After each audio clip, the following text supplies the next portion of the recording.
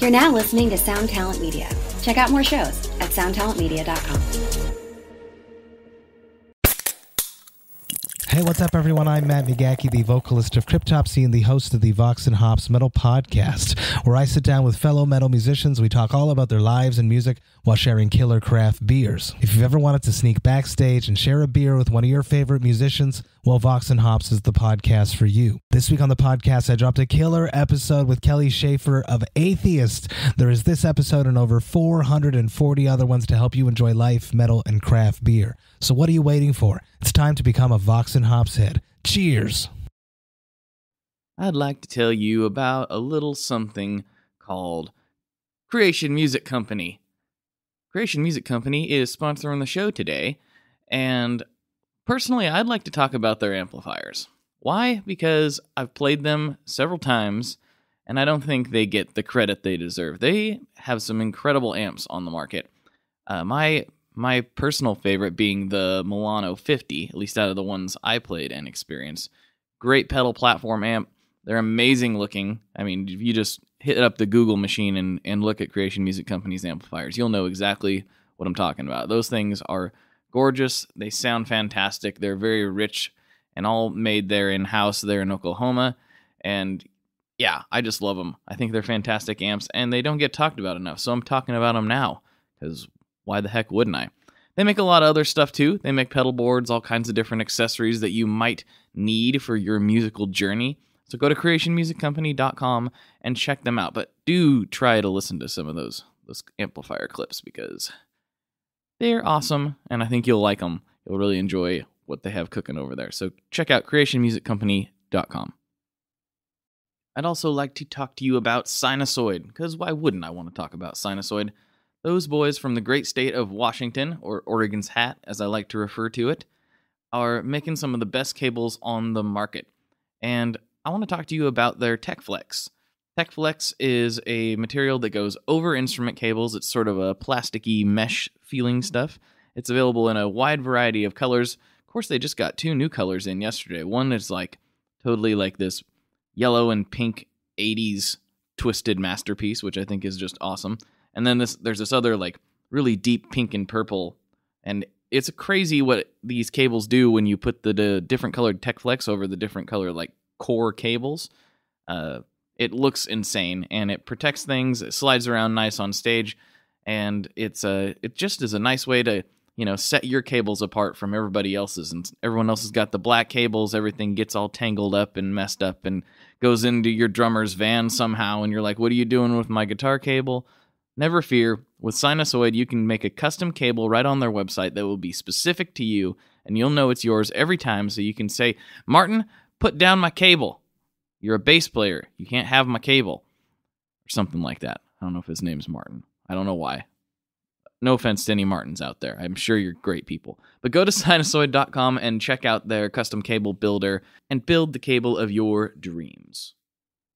I also want to tell you about Gun Street Wiring Shop. Gun Street Wiring Shop out of Bend, Oregon. They've been with us for quite a while now supporting the show, and I have to say, the more that I work with Sean, the more impressed I am with his operation over there. I see all the time these new wiring harness jobs he's coming up with for custom applications where people are wanting to get nuts and get crazy, and he always figures out a solution to whatever the problem might be. And, maybe your tastes run more traditional. Maybe you want to do old school 50s style wiring. You want a treble bleed circuit, something a little more simple. That's all on the website. That's all there, all ready to go. But for anybody who's like me and needs to get a little bit strange to have their life fulfilled, you go to gunstreetwiringshop.com and connect with them, rather. Shoot them an email, and they will get you sorted for all of your guitar wiring needs. Go to gunstreetwiringshop.com. And last but certainly not least, I'd like to talk to you about a way you can support the show without doing anything other than feeding your gear desires.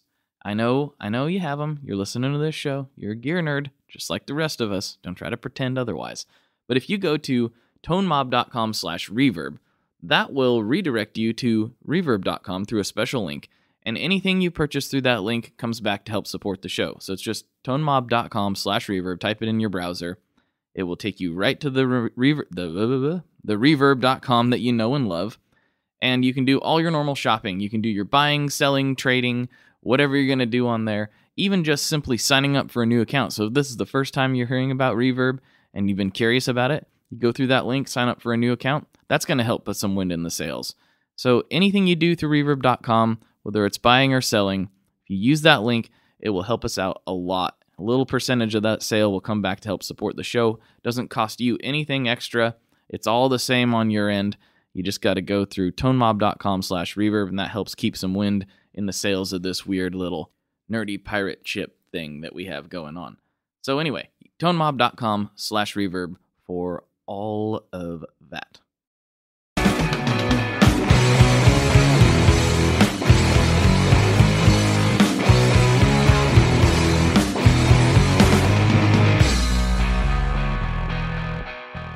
Okay, sorry to do this to you again. I know. More house cleaning. But you need to know, because I have to apologize for two things. One, sorry this is a day late, because I got very, very sick the night/morning that this was supposed to be released, and I could not physically sit there and edit this up. So apologies for that, but it's up now, and that's what counts. And also, this is the other episode I talked about back on the Adrian Thorpe episode, where the audio was weird because the mic was recording from the mic behind my head and not the one in front of my face, and nobody could tell because internet stuff, and I won't get into all the technical details. All that to say is my audio is really weird again this week. Just mine. Colt sounds magnificent. But I think the conversation is good enough that should carry it, and hopefully it's not too bad. And I'm taking some measures to ensure that, at least on my side, that shouldn't happen again. Of course, anything could happen. Things are crazy, but the goal is for this to never be the case again. But, fingers crossed and all that, of course. But I'll stop talking on this section and get right into it. Just so you know, my voice is going to sound a little weird. Colt's going to sound magnificent, but I think the conversation is great regardless. So hopefully you guys enjoy it. Okay, bye. Hello, everyone. Welcome back to another Tone Mob podcast. This time I'm here with Mr. Colt Westbrook from Walrus Audio. What is happening? Nothing. What is happening? Man, I'm chilling here in the shop, and I have plans today to record a podcast for Tone Mob, and that's kind of it. Oh man. Well, thank you for taking the time, setting it aside, and we're finally doing it. How long has it been that we've been supposed to do this? And then I think like 60 or 70 years. It's been on the table for a really long time. So yeah, it's good to, after all these decades, to finally sit down and get to do this with you, man. I really, really, really wish you hadn't just revealed to however many people that we are both vampires. Yeah, this podcast has been around for decades, and I remember years and years ago, here in the first couple runs. I mean, it's come a long way. So congratulations to you, man. Oh, well, thanks. Same could be said about yourself. Yeah. 100-year-old pedal company. Back before, it's what a lot of people don't know about us vampires. We're very passionate about two things. One of those is blood, which is pretty common knowledge. Absolutely. Another one, yeah. Oh, yes, all types. I'm not really picky on what type it is, but also square waves and fuzz pedals are a very important thing. Man, that is the truth. That kind of sums up my two passions right there. Blood and fuzz. Exactly. Fantastic. I haven't talked about vampires in hours, so this is crazy. Are you a sparkly vampire? It depends. Honestly, I don't know a lot about vampires. I know that I have a little brother, and he was really into the Twilight stuff. But I had kind of missed the boat, and so I saw one of them, I think, in college, like the movies, and it was really bad. Okay. So yeah, all right. I didn't see any more. Yeah. You're one up on me. I heard that there's vampires that sparkle, and I said, that's not my vampire. My vampire is like out of 30 Days of Night. Yeah, I kind of remember that. That's my vampire.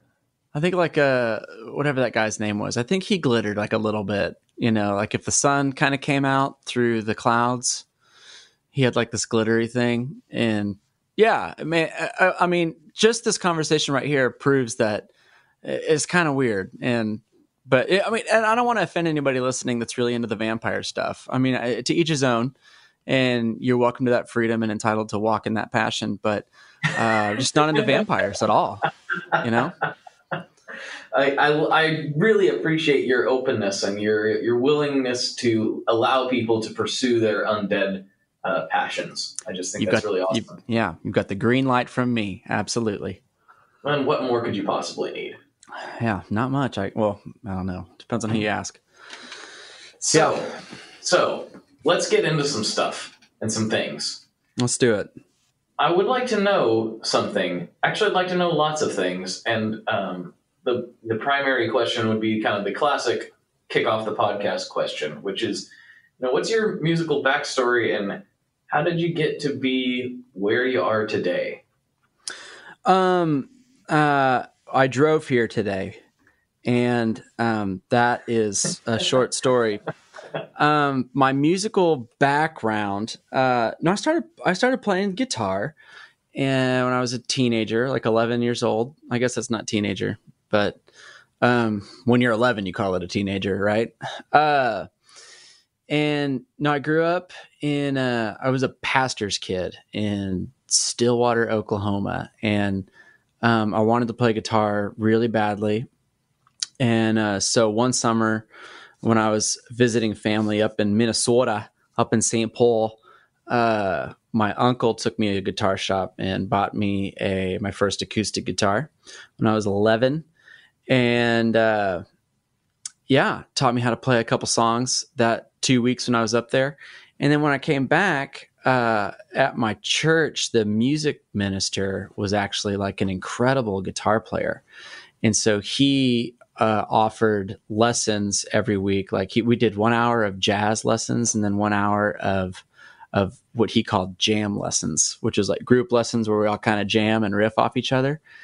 And I did that for several years. And it was just really a crazy opportunity in a small town to have just like an open door like that to learn guitar. And so, I played in bands in high school. I was in a band in high school called the Colt Westbrook Band. And I named it that because why not? Because Dave Matthews was so hot then. And I was like, well, if Dave can get away with it, like, why can't I?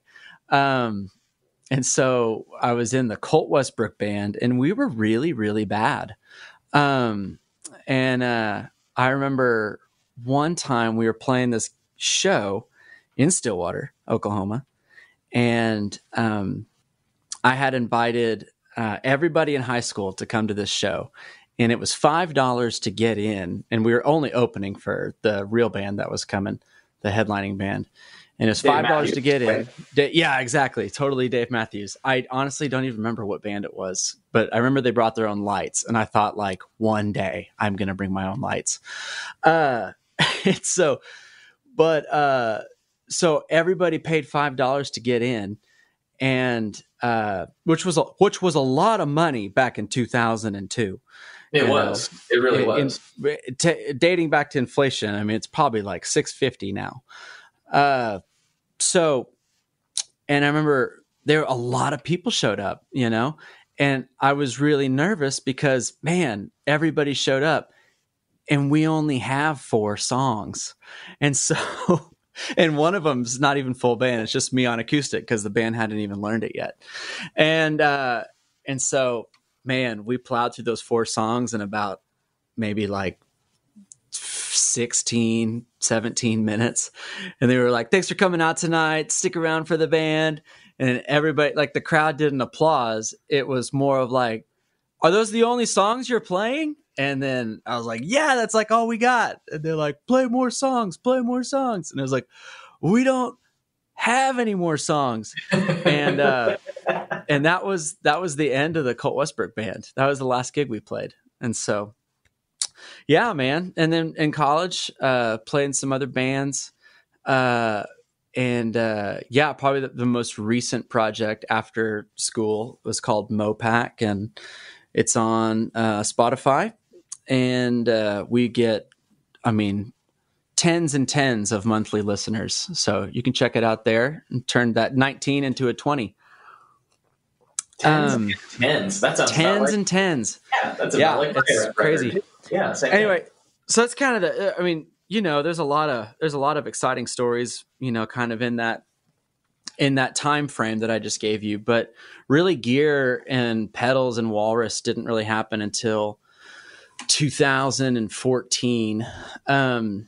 And so Walrus started in 2011 with a guy named Brady Smith, and he actually runs Old Blood Noise Endeavors now. And if you're listening to this podcast, you probably know exactly who that is, like Old Blood Noise. I have to explain to some people like who Walrus is and what guitar pedals are.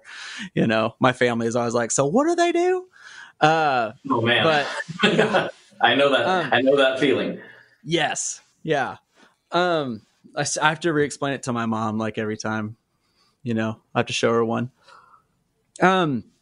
But Brady started Walrus with an initial investor in 2011, and then in 2014, Brady spun off to start Old Blood Noise Endeavors, and then in 2014, I came on just like a couple weeks after Brady went to go start Old Blood Noise. I knew the investor, and we had a relationship before that, and man, I was working a corporate job here in town at an energy company, and running a pedal business sounded way more awesome. And so it was a fantastic opportunity. And then just a couple months after that, I brought on a guy named Jason Stulz, who is an engineer I've been friends with since college. Long time ago. He used to build amps, and I used to bum gear off him back in the day when we were playing more music. So I brought on Jason to be the chief product developer pretty much.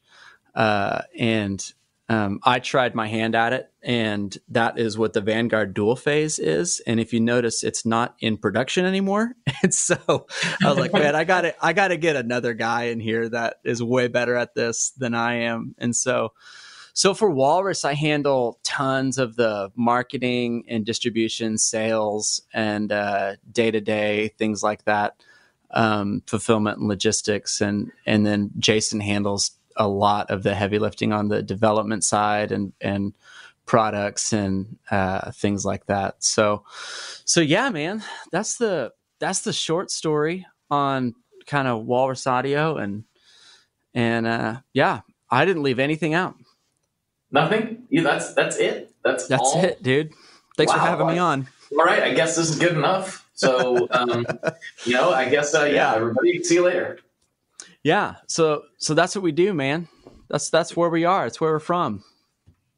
So it seems Walrus is really interesting in its, I don't know how I should say this. It's basically like Keeley Electronics, like everyone knows, it's Robert Keeley. Right. Yeah. And then, same with like Wampler and lots of other guys have their names on it. And even Old Blood Noise to a degree, like Brady's always been the guy, Uh-huh. And it seems like Walrus is kind of interesting because like, while you are the guy, as far as public perception goes, I think a lot of people don't realize the story that you just told, that you came on kind of later. I think a lot of people think that you started it. Right. A lot of people do. And I will not miss a chance to really honor Brady and Seth McCarroll and all the guys that really helped pull Walrus from the ground up and really gave us like a fantastic starting point from where we're at.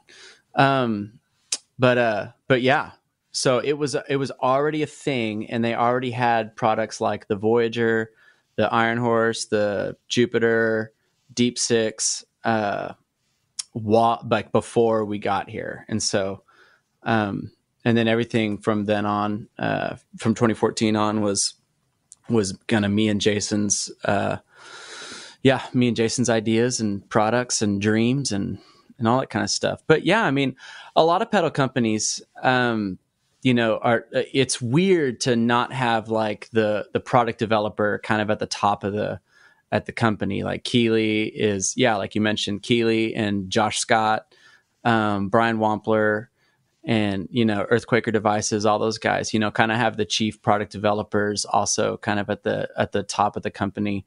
But that's just really how Walrus is run. I mean, Jason doesn't necessarily like report to me. I mean, it's more of like a team effort, where we are working in tandem and submitting really to each other, for the future and the day-to-day of the company. And so, but I probably talk more and do a lot more marketing. And so that's probably why you see my face a little bit more. Well, and you got really good hair. Let's be honest. I got a haircut for this podcast though. You did? So you don't have the glorious mane? No, I don't. I cut it off. Do you like it? No. It's a dry question because you can't see it. No. I don't like it. That's okay. I respect your honesty. But I'm going to proceed with what I believe is right. I probably get like one haircut every year or year and a half, and I just kind of go through that cycle. And have been stuck in. Oh, yeah. Go ahead. No, I'm just saying I've been stuck in that cycle for probably since high school. Just growing it out, cutting it, and I just really can't stick to something. I'm like always in the in between phase. So. Yeah, well, I would do that too. I'm kind of a thing where it's like as soon as I have to start doing something with the hair, it's time for it to go. Like it's like, oh, I kind of gotta like comb it or something. Time to cut it all off. I told my wife it's either gonna be real long or gone. Like there's not gonna be an in between with me. So it's just been gone. Do you razor it? Is that what you do? Like a trimmer, or do you go somewhere? I go somewhere. I would do it myself, but basically I keep it just a touch longer than what I would do if I was going to do it myself.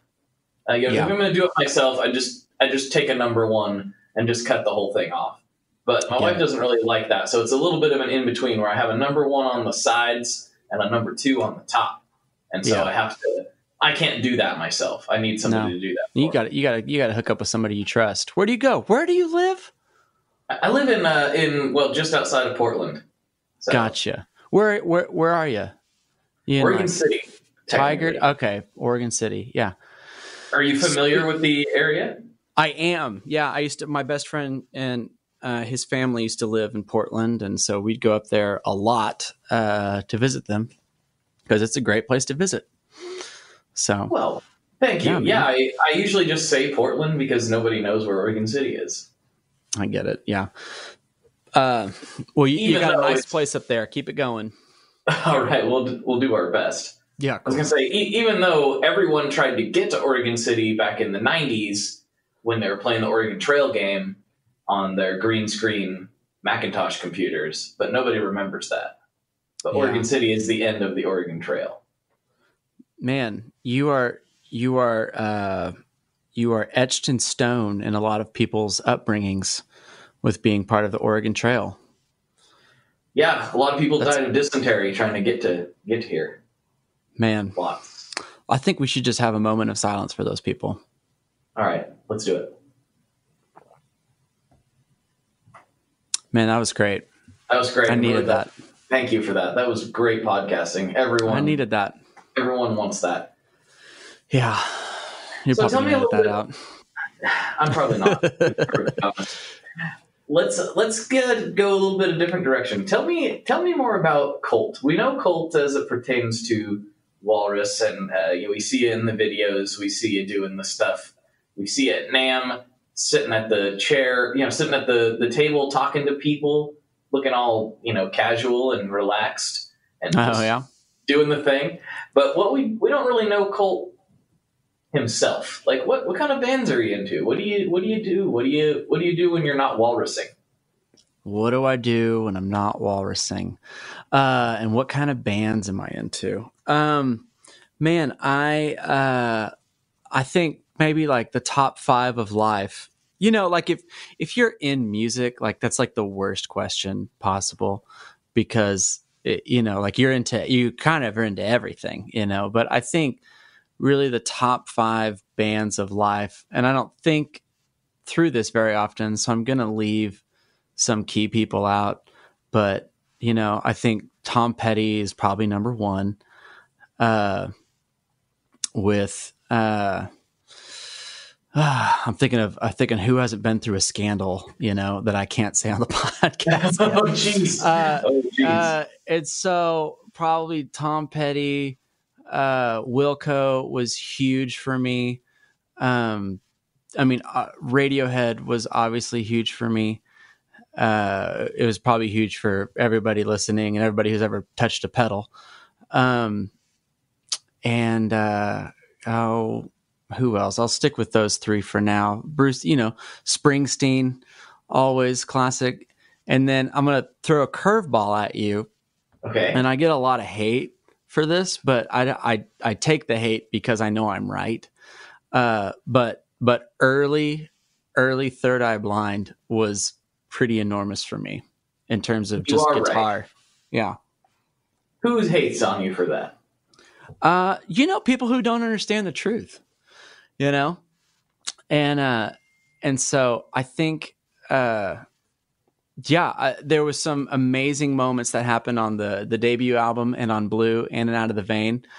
And it's not, you know, it's Stephen Jenkins is still in the band, but it's really not the same band, that was doing the albums from, you know, 97 all the way to 2003 is when I think Out of the Vein came out. But the guys that were tracking the album and writing the songs with Steven at the time were pretty ingenious. And so there's some really special stuff that happened on those albums that shaped my view of guitar and sounds and songwriting and all that kind of stuff. So yeah, I would have to put them up there for sure. That's a solid choice. I'm glad you brought that up because I actually forgot how important Blue was to me growing up. I totally forgot until just now. Yeah, it's a big album because, you know, it's one of those albums that hits, like it checks a lot of boxes. Like, so the songwriting, for the most part, the songwriting is really great. The instrumentation is, you know, on a scale from 1 to 10, I mean, is like an 8 out of 10, you know, and the tones on that album are an 8 out of 10. So like every great band and every great album to me kind of has to check these boxes of lyrics, songwriting, tones, you know, technical proficiency and creativity, but, you know, and it checks a lot of those boxes. So, and as I'm saying that, I'm thinking of Dawes, and Dawes is definitely the other band that's for sure in the top 5. But yeah, those early Third Eye Blind records really checked a lot of those boxes as well, in my opinion, and not in a lot of other people's opinion. But I always fight the Third Eye Blind war with people. So, well, you don't have to fight it with me. I was not like the biggest Third Eye Blind fan ever. I kind of, you know, took an immediate dive. Basically, there was a brief period of time where I was transitioning from basically only being exposed to country music. You know, mostly the good old stuff and like some 90s country was like primarily what my early childhood was. And then as I started to branch out and find kind of my own thing, like Third Eye Blind was one that I found really quickly, and some of like a little bit more like mainstream, you know, I guess pop rock type stuff. And then I took a really hard dive after that when I found punk. And so it was like, I was like, oh, look at this rock stuff is pretty cool. And I was like, what are these crazy people doing over here? This is my yelling, screaming and jumping around. Oh, this is perfect. This is exactly what I need. And so I immediately went from very mellow country music to extremely aggressive rock in a very short time span. That's such a good jump. Oh my God. Yeah. So I guess 2 follow-up questions. So what was the what was the 90s country you're listening to?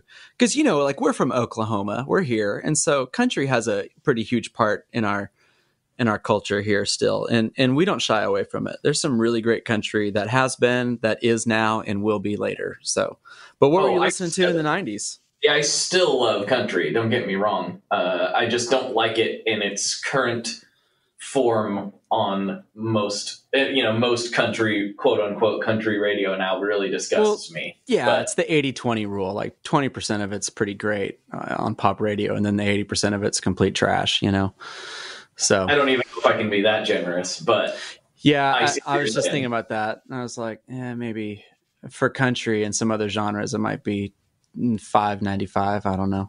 Yeah, I think you're there. I think that's a lot closer. So you're probably listening to Garth. Of course. Yeah. Of course. Definitely listen to Garth. You're rocking the Brooks and Dunn, especially the Neon Moon album. That was pretty big. Who doesn't like that song? Dude, Neon it still comes awesome. on. It still comes on in the shop here. Like whenever, it's part of everyone's story, even everybody here in the shop. And so we have a big, do you call it a PA system? A stereo system like that you can hear in the whole place, and Neon Moon still comes on sometimes. Somebody puts it on when they're in the right mood, and it puts everybody else in the right mood too. It does. I'll tell you, I'm going to one of these days. Maybe people on the internet will catch a glimpse of me wearing this shirt. I have a really wonderful Brooks and Dunn T-shirt that is from a tour they did in, I believe, 92 or 93 called Stampede. And it's completely covered in lightning bolts. It's really amazing. Man, I would like a photo of that, and maybe if I like the photo, I might like to buy the shirt from you. Oh no, the shirt's not awesome. For sale. The shirt is not for sale, but okay. I will get you a photo of said shirt. Yeah, and, you're listening to some Garth Brooks too. Of course, sure. Definitely Garth Brooks. Still like Garth to this day. Would like to catch him. Of course, like we said, Brooks and Dunn. Colin Ray was a big one.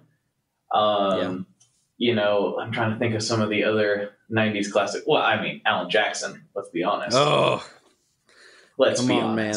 Speak to my soul. So good. Yeah. Garth Brooks lived in Stillwater, Oklahoma for a stint. He's from Yukon, Oklahoma, but he lived in Stillwater, where I grew up, which is about an hour north of Oklahoma City. And they have painted on the front of the house. It's on Duck Street in Stillwater, and it's painted right above the porch. It says Garth Brooks and Sandy lived here, and it has like 1980 through 1981, painted on the front of the house. Wow. So, yeah. So he did go ahead. He's an icon. Let's be honest. If Garth Brooks had lived in my house, I can't say that I wouldn't do the same thing. Yeah. I mean, he's a musical icon. He's not just a country icon. I mean, he was an innovator in live performance and entertainment, and just like popular pop star persona, was out of left field. So yeah. And if you follow him oh yeah, definitely. And if you follow him on Instagram, it's just a real treat. Garth Brooks' Instagram is exactly what you would expect Garth Brooks' Instagram to be. I am pulling it up. I don't follow him. I really need to follow him. Why do I not follow Garth Brooks? Well, I don't think he's been on the platform all that long. So that could be something to do with it. But it's truly wonderful. He's a treat. I have a friend who sells like heating and air units, like industrial heating and air units, here in Oklahoma City to like big factories and things like that. So like these huge machines, and one of his clients, is up in Stillwater, and he used to play bass for Garth Brooks, but now he kind of runs this warehouse. And so my friend and this guy were out for drinks, doing business at the bar down in Stillwater, probably like at Eskimo Joe's or the Willie's or something like that. And so my friend is like, so you used to play for Garth Brooks. Like, what happened? why didn't you go do that? And he's like, man, it's a sad story, my friend. He's like, so us and Garth, we were playing a lot of shows, and, we weren't making any money, and it was getting tiresome, and I was just getting fed up with his, like, the big dreams, and, oh, we're going to do this, we're going to do that, we're going to be huge. And he said it was just a lot of time for not a lot of money. And it was a really frustrating couple of years, for him playing with Garth. And so there's one night where Garth got a call to audition for a record label in Nashville. And so Garth goes to the bass player's house and knocks on his door and opens the door, and it's Garth.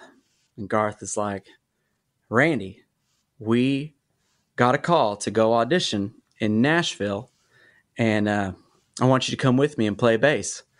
And he told Garth, he's like, you know what, buddy? You better buy a round trip ticket because you're going nowhere.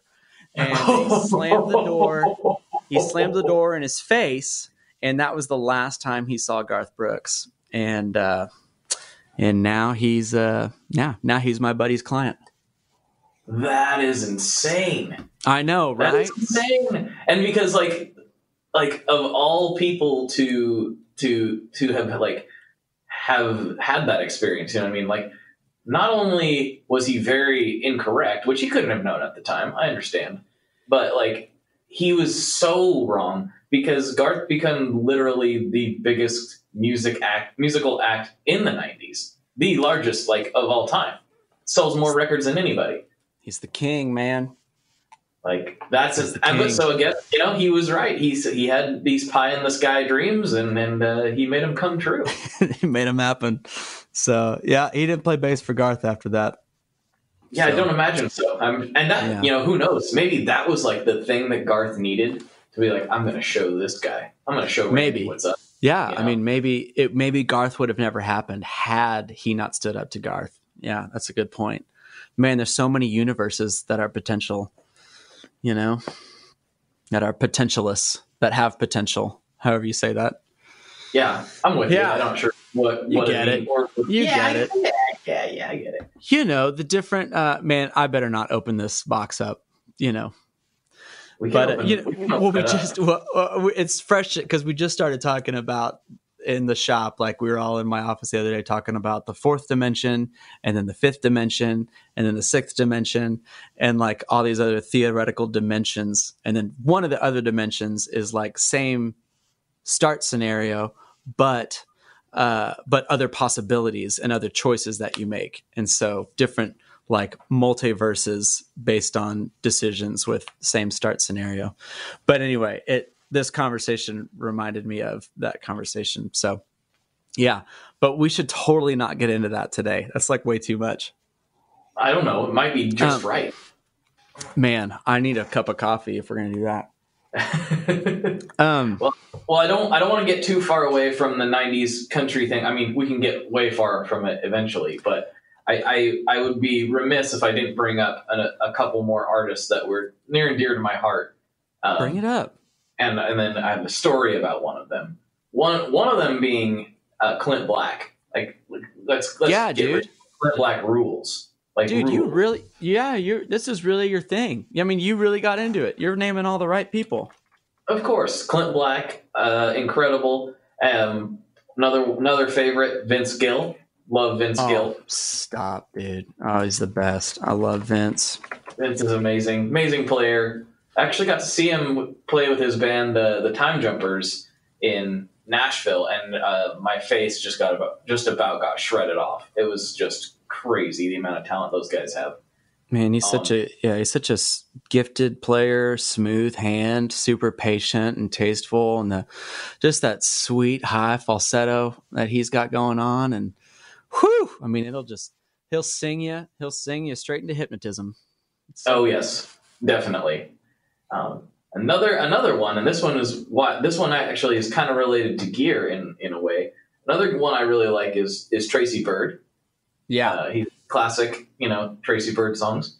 Just so happens, my grandpa does leather work and makes holsters and guitar straps and stuff.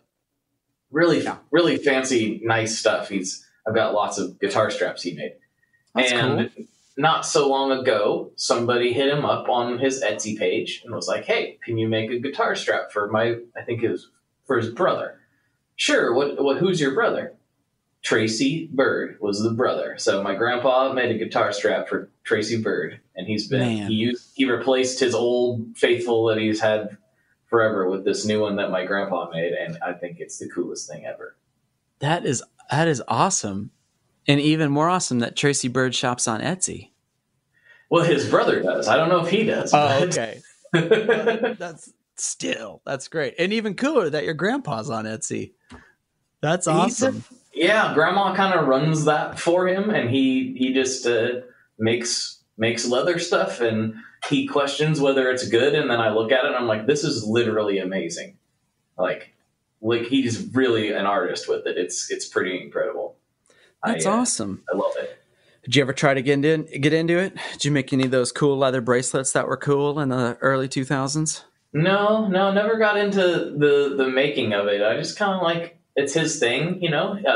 It's like what he really gets into. And he gets into it, he's like, it's kind of a Zen thing. He just he's always enjoyed it. You know, he would go to, you know, gun shows and stuff, and my dad was always amazed. He would just be looking at leather the whole time, just looking at holsters and designs of holsters, and didn't really care about any of the other stuff. Just the leather stuff. It's always intrigued him. And then I don't know, you know, he hasn't been doing it that long. Maybe 7-8 years is all he's been really doing it, even though he's had clearly like a lifelong interest in it. And yeah, he just makes guitar straps. And he found inspiration from like going to gun shows and things like that, or with like the holsters and the straps and belts and things like that. Yeah, exactly. Well, he's really always been into like Western stuff. You know, he really likes Western movies and things that take place, you know, in that era. He's always been a big fan, and therefore so am I, of course. Yeah. So yeah, he's just always drawn a lot of inspiration from that stuff. It's just interesting. It's cool to like see him be able to do something he's really passionate about and has been for a long time, and like people are receptive to it, which is, I think, shocks him more than it shocks me, because the stuff is really good. And is he from Oregon? He is. Yeah. He's about, I don't know, 15-minute drive from my house, so we're close. I gotcha. So Cowboys in Oregon. That could be a book, couldn't it be? A Netflix series. It could be. There's definitely cowboys in Oregon. I pretended to be one, you know, off and on throughout my young life. I've tackled a steer or two in my day, you know? Yeah. So is Oregon kind of like, does it have like dualistic identities, kind of like where, you know, more closer to the coast, there's probably more of the progressive culture and things that might be associated with Portland. And then kind of as you get more inland, it gets a little bit more, you know, traditional and reserved and things like that. Is that kind of how it is? It's definitely has a duality going on there for sure, like 100%. But it's not so much coastal. It's more Portland centric. So like Portland is kind of it's in the upper, it's like in the middle, but it's kind of in the northern part of the state. And as you get further away from Portland in any direction, basically, it gets rural in a hurry. Like, yeah, in a big hurry. Like, I don't live that far from Portland, and it gets pretty rural once you get past my house. You go like 5 minutes past my house and you're in farmland. Like, so there's definitely and that's the other thing. Portland isn't as large as what everyone thinks it is. It's a fairly small city compared to other places. And so it feels like Portland kind of is the state's identity, when the bulk of the state is definitely not that way.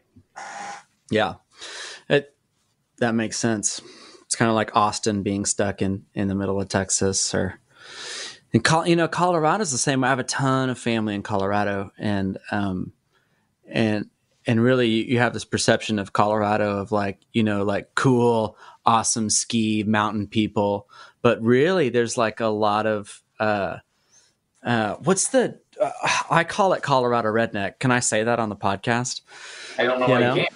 Okay, so like there's like Colorado cool and then Colorado redneck, and then so there's like two types of people in Colorado, and everybody listening in Colorado is either like, yeah, I know what he's talking about, or I'm super offended. And so if you're offended, I'm sorry, but if you know what I'm talking about, I mean, right?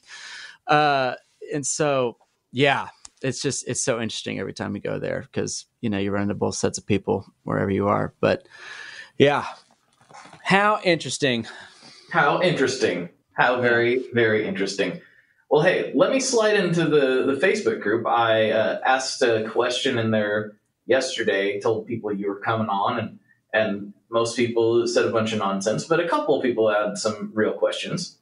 And sorry, all you guys that said nonsense, but it's true. You know what you've done. You know. You should be ashamed. You should don't be ashamed. I like you should nonsense. not. You should not be ashamed. You should not be ashamed.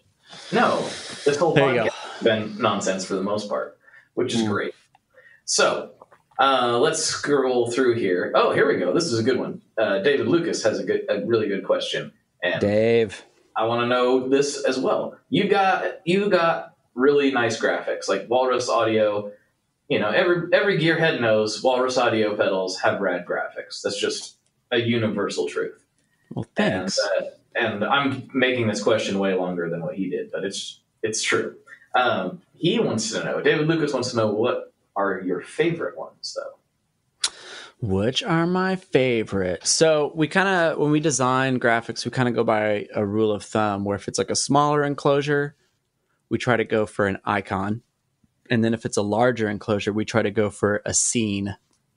And so probably my favorite larger pedal would have been maybe the Bellwether, where we told the artist, his name's Nathan Price on that specific pedal, who plays drums in a band called Broncho, who's from here in Oklahoma. And if you don't listen to Broncho, you should. They're incredible. But Nathan Price, he did that one, and I kind of was talking about what we wanted for the Bellwether, and he handed back this tower that you see featured in the middle of the Bellwether analog delay. And then he had kind of this weird government building to the side. And so really my response was I want to make this scene, and I want the government building to be on fire. And then I want there to be like this crowd of people looking and watching the fire. And so you have all those things happening in the Bellwether with this kind of like government building burning down, and this weird, intricate, looks like a spiritual tower in the middle, and then this horde of people watching. And so that's really when we try to create a scene, we try to just create this mystery of like, what is going on here?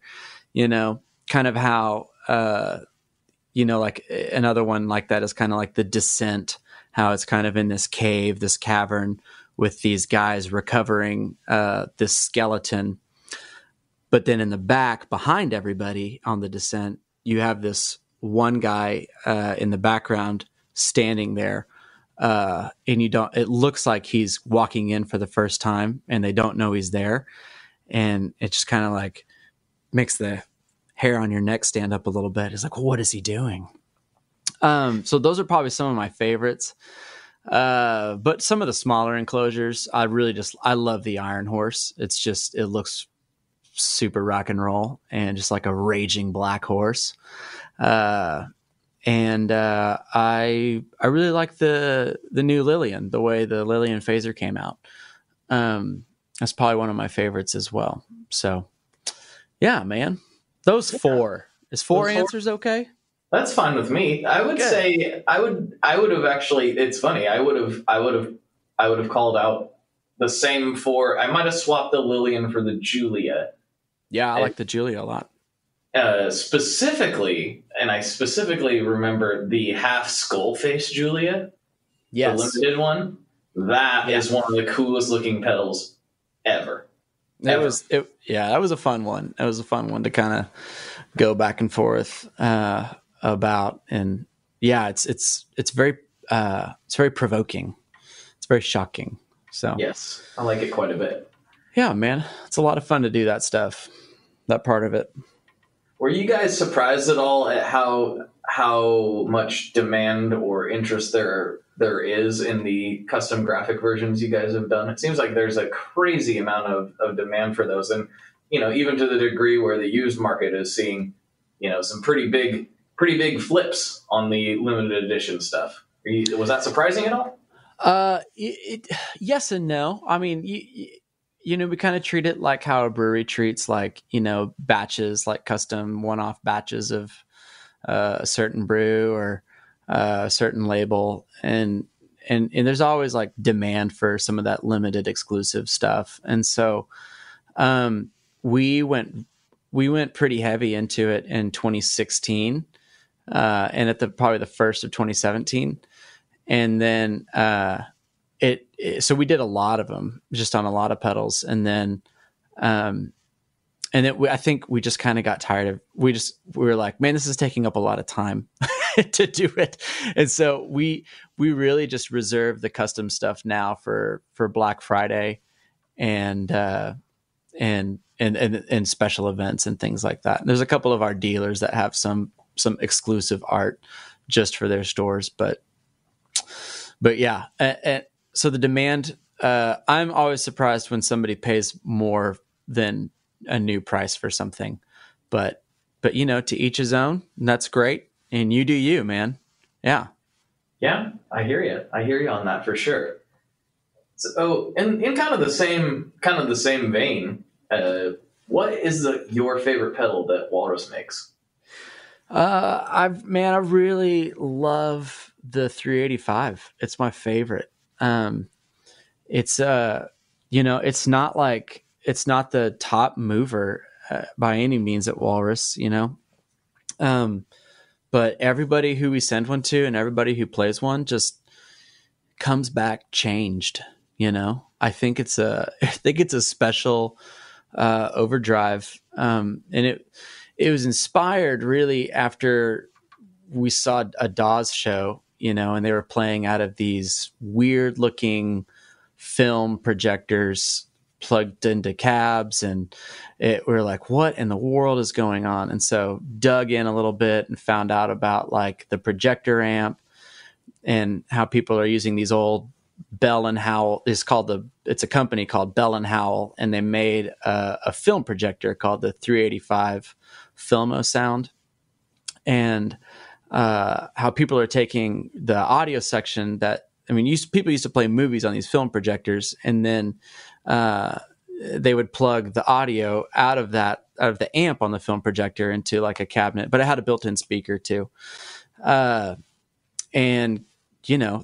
we've since retired those because of technology advancement, but people are buying these old film projectors and using the audio section as like a guitar amp. And it's really set up the same way as a guitar amp. And so it gets some really unique sounds and some really interesting responses to your dynamics. And so through that, we started tinkering around with some circuits, like pedal interpretation of the amplifier, and out came the 385. And so just the way it responds to your playing and is really special. And so I always play with it wherever I play, and I always have since it came out, and it's probably my favorite. It's probably my favorite one because you can always find there's always new dials, no ways to put the dials with different guitars and find new sounds and new spaces in it. 385, man. Overdrive. It's my favorite. Interesting. I've always been curious in that. And when that came out, it was really interesting because I remember when I was researching, vacuum tube amps back in the day. So before I knew I needed a tube amp. I'd experienced like playing an Orange Tiny Terror, and I was like, this sounds so much better than my stuff. I need a tube amp. And like, this is just kind of how I am. When I get into something, I research and research and research and research when I'm really into it, And so before like making a decision. And one of the like first things I saw, and I wish I could remember the name of the company, it's been several years ago, was a company doing those conversions. Exactly what you're talking about, making these Bell and Howell projectors into amps. And I just thought they sounded really great. And because of them like recycling a lot of components, that they weren't that expensive. And so I was like, that's what I'm going to get. Ended up getting sidetracked by Benson amps. And that's been a nonstop love affair of mine, as everyone is definitely aware. And I kind of forgot about the projector amps until the 385 came out. And you just rekindled my interest in that pedal. I need to try one. I'm like, I think I'm missing something. I'm missing something in the tone arsenal. Like, I can't have that. You gotta try one, man. If only you knew somebody who had one, maybe you guys could figure something out. Oh, yeah. I'm gonna have to try to talk to somebody at the company at some point. Yeah. Out of that whole process, we got to meet like Austin Hooks out in LA, who's one of the guys who kind of brought about the resurgence of that whole project and mod, and started offering it to guys like Dawes, and then a huge guitar player in Los Angeles, Mason Stoops, and the Rolling Stones, and a couple of other huge people. But I mean, it's a really cool project. It's a really cool mod. It's a really cool pedal. It's a really neat sound in a world that has a lot of tube screamers. So nice. Yeah. It's nice. So I have to tell you something. And I know you already know this. We've texted about it a couple of years ago, briefly, or a year and a half ago, whenever it was, how I was extremely jealous of a particular Songs at the Shop. And that was, what for everyone who's listening who doesn't know, Walrus does a video series called Songs at the Shop, where they have artists come by and jam, and they film it. And you had some of my favorite people, my favorite artists there. You had Thrice-Am. Yes. Was that as insane as I imagined it to be?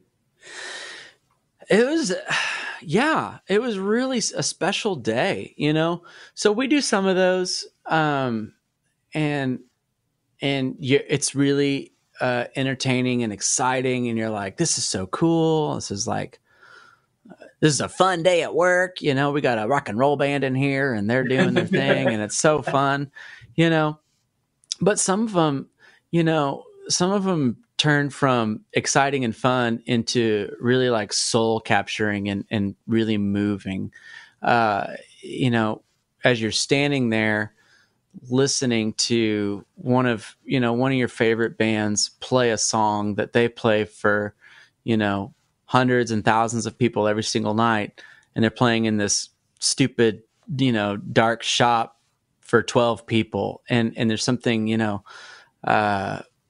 that's really, there's something that's really moving and captivating about some of those moments. And really the Thrice one was one of those times. And it was on a Saturday, and the whole band didn't come out. It was just Dustin and Tepe. And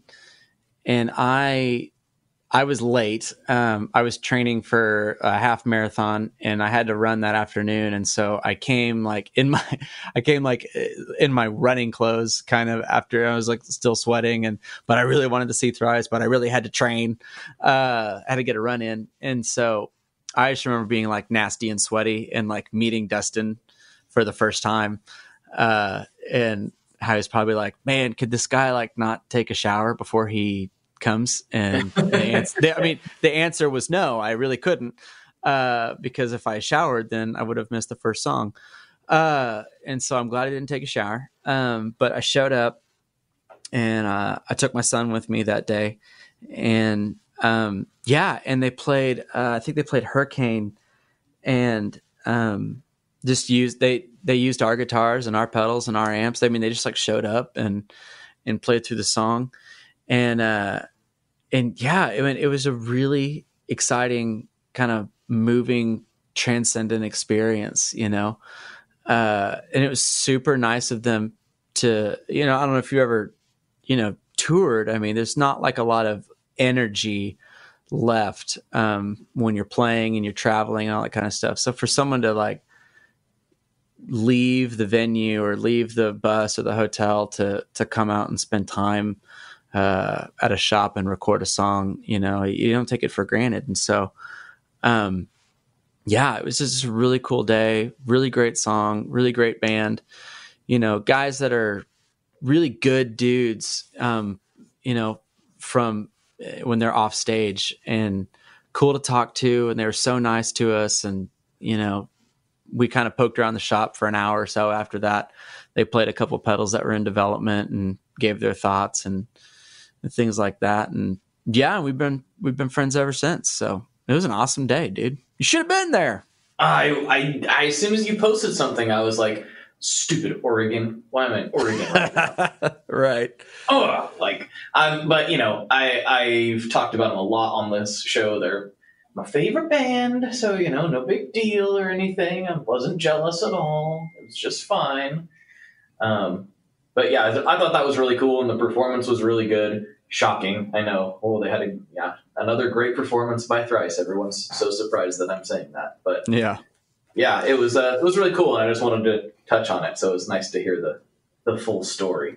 Yeah, they're one of those bands that they check the boxes too. Great songs, fantastic tones, technical proficiency is always there, creativity, like out of the box stuff, especially with staying in the kind of their genre. They're able to still think out of the box and do new, surprising things where it's not always predictable, which I think is really hard. They do a great job of that. So, yeah, man, they're awesome. Yeah, love them. All right, we're getting down to the wire here, and I've got a couple more questions for you. Yeah, cool. One of which, yes, Jason, I'm going to do it this time. Jason Fuzzmonger is a big. He listens to all the episodes, and he's a mod in the Facebook group, and just an overall huge help with all things Tone Mob. But he's been pushing me to put this into the regular rotation, and I forget half the time. But this time, I remembered. What is your favorite Boss pedal? Favorite Boss pedal? Maybe I just like to. Let me flip my chair around. There's a few of them I really love. I think, one that we don't talk about. Let me grab it real quick. All right. What's this one? That one? Let's see. Yeah. I have this one, the Super Shifter PS5. And it is special. I don't have it on my board, but like when I go into the studio and if I do stuff for, random people, I always bring it. It's just like it's a harmonist pitch pedal. Has a lot of quirks and a lot of really exciting things that it can do. I really love it and I use it a lot. And then I think, people are going to hate this answer, but I really love the HM2, the heavy metal 2 pedal from Boss. Holding it here. I think, like in a world that where people are addicted to, the textures of the Tube Screamer and the Klon and variations of those two things, I think, it's really special when you can find an overdrive that responds in a new way and provokes maybe a different emotion and things like that. But the HM2 is a really fantastic distorter, and there's different unique texture in there, and the response is rowdy and robust and emotional, and man, I really love it. And Walrus actually designed the red heavy overdrive. I can't remember what we called it, distortion or something like that. But we designed the red after the heavy metal with a couple of tweaks that we liked about the heavy metal and maybe some things we didn't like. but yeah, that was the Walrus Audio Red. But yeah, it's also one of my favorite Boss pedals. And then, I think it was the DD5. That was my first delay pedal to play, which, there's been, DDs before that. And then after that, but, it was the 5 that I first got to play, where I first played a delay pedal. And man, it's just, like your first time to play a delay pedal is like a bookmark in everyone's guitar experience, where you're just like, oh, there's things happening after I play, and I sound huge. I sound big. And, it just really opens up your world to like a whole new thing. It's like going to college for the first time. You're like, I'm in a dorm room all by myself with a guy I don't know. And like a delay, like your first time to play a delay pedal is kind of like that. You're like, wow, there's a new thing and it's doing things that I don't understand, but it's so fantastic. And so, yeah, I mean, any delay from Boss has been fantastic, from the DM stuff to the DD stuff. And yeah, I mean, all those pedals have a special place in my heart. You're 100% right. I never really thought about it that way, but the first time you play a delay and a reverb, especially, I think, and especially in conjunction with each other, it totally changes everything. You're like, whoa, I didn't know my guitar could sound like that. Listen to that. That is really something. That is something special. Yeah. I should be a professional. That's what I should do. Yeah. Yeah. If they only could hear what I'm doing right now. I'm going to be the next big thing. And it's all because of this DD5. Thanks, DD5.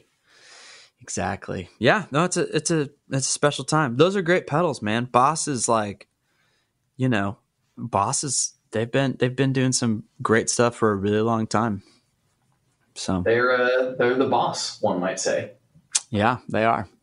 That was a dad joke. That was very much a dad joke. Sorry about it. So, last question. This one's really, really important. I know you're sitting down. Unless you got up. I don't think you probably did, though. I'm sitting. Okay. This could determine the future of the company, so no pressure. I'm ready. No big deal. What kind of pizza do you like, Colt? Man.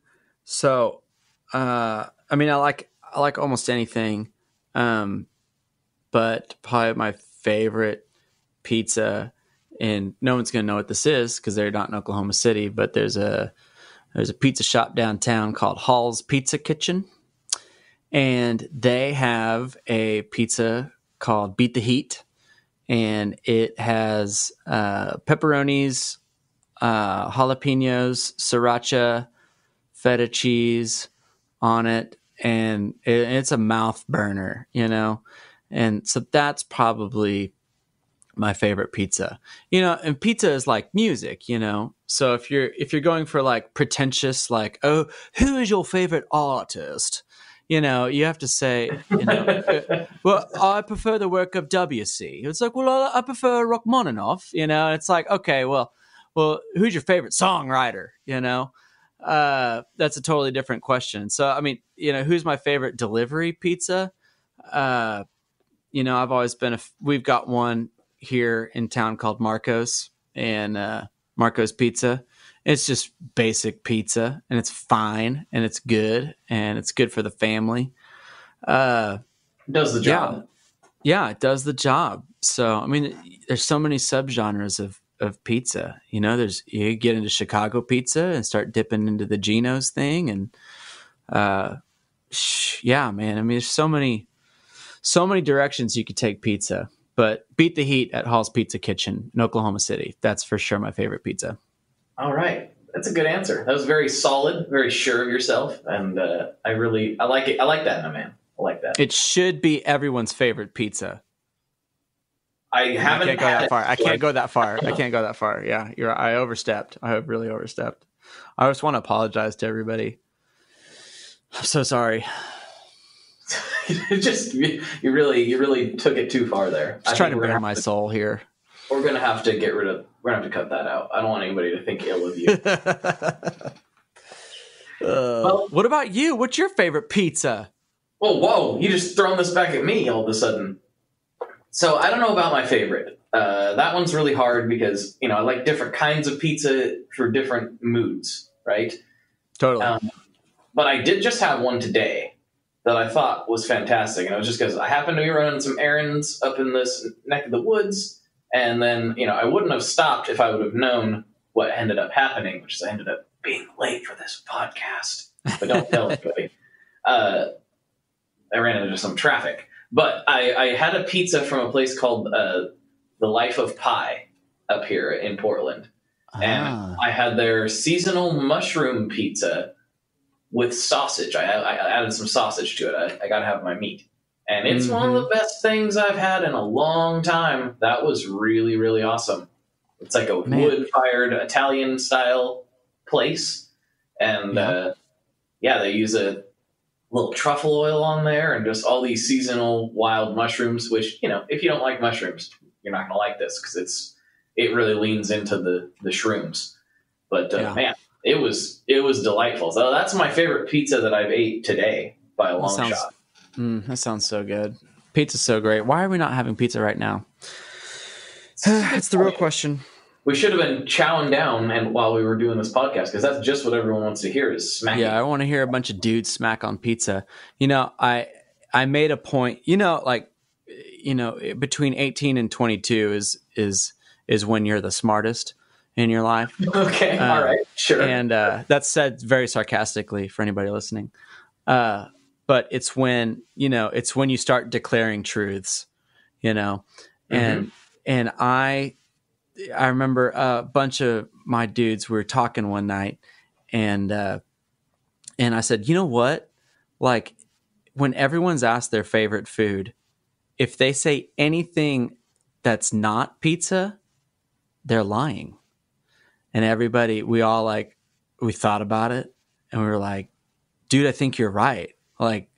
That should and probably is everyone's favorite food, but instead they say something like oysters or ribeye and things like that, which are really great things to eat. But everyone's favorite food is probably pizza. I am inclined to agree. Obviously, it's a staple of the show. We've kind of built the whole culture around it as far as the podcast is concerned, and that sort of happened by accident because, I had the same kind of thought process. I was interviewing, and if you guys want to know where this all started for any new listeners, I was interviewing a builder named Jason Banning. And I kind of ran out of things to talk about. Like I was new to podcasting. I had ran through my list of prepared questions and I just wasn't sure where to go, but I didn't want to stop the flow. So I asked him about pizza. And so it was kind of like this towards the end of the episode, and it just slowly became a thing. It just and at the end of every episode, I got to talk about pizza. My wife, happen. So I say all that to say pizza is near and dear to my heart. I care very much about it.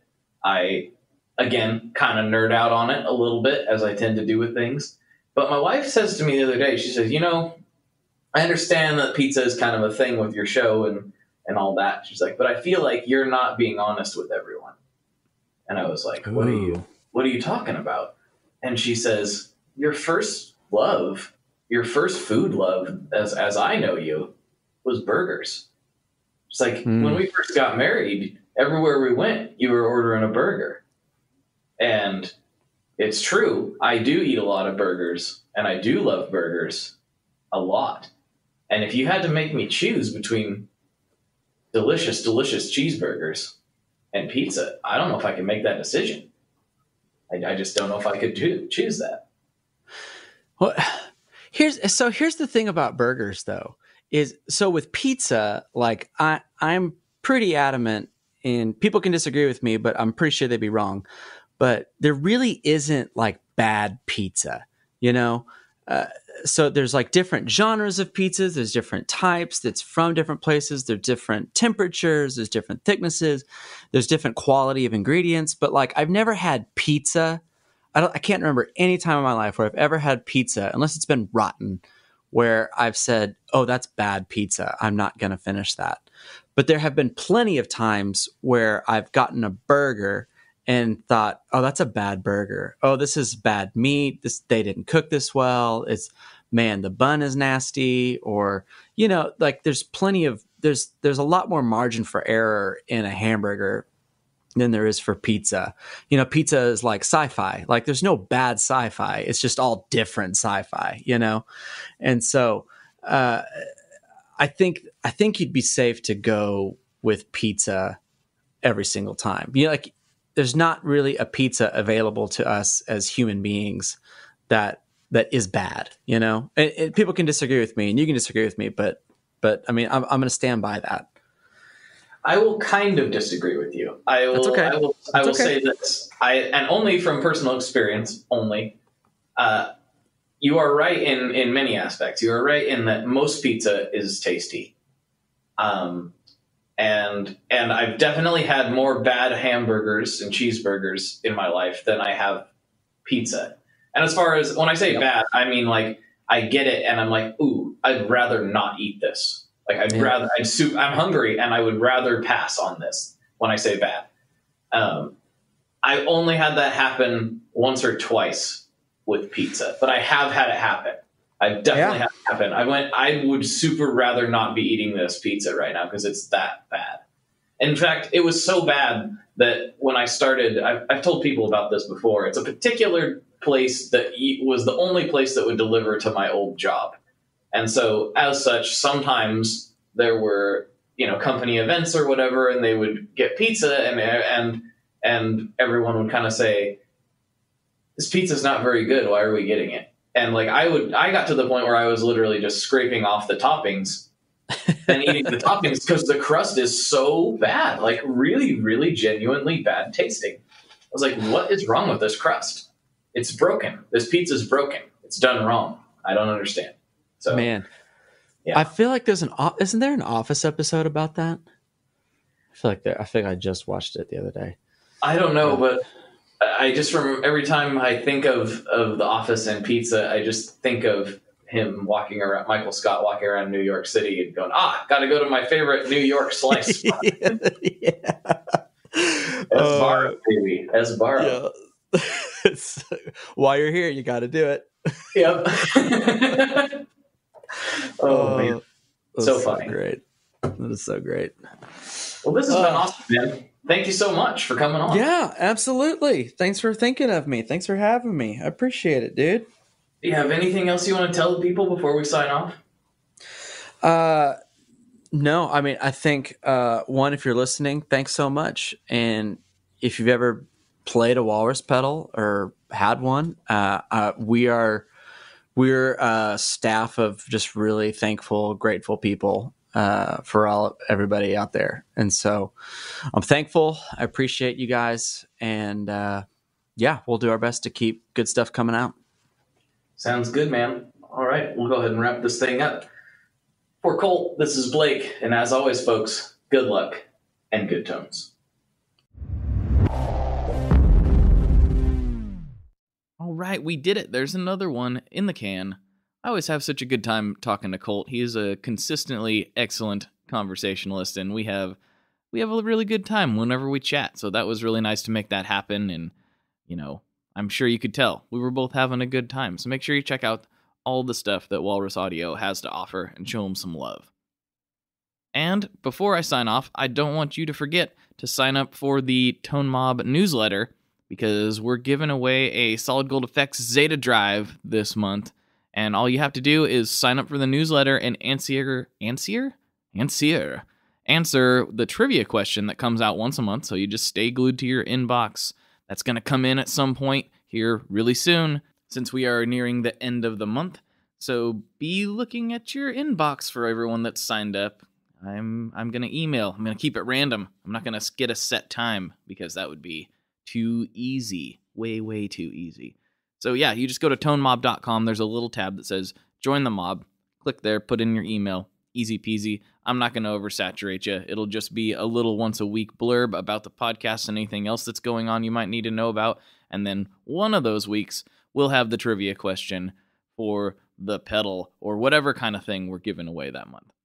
Anyway, if you have any questions or you need anything, shoot me an email to info@tonemob.com or hit me up on any of the socials. I'm around as much as I can possibly be. If I don't get to you, don't think I'm ignoring you. I just have not got there yet. So, thank you. All right, talk to you next week. Bye-bye.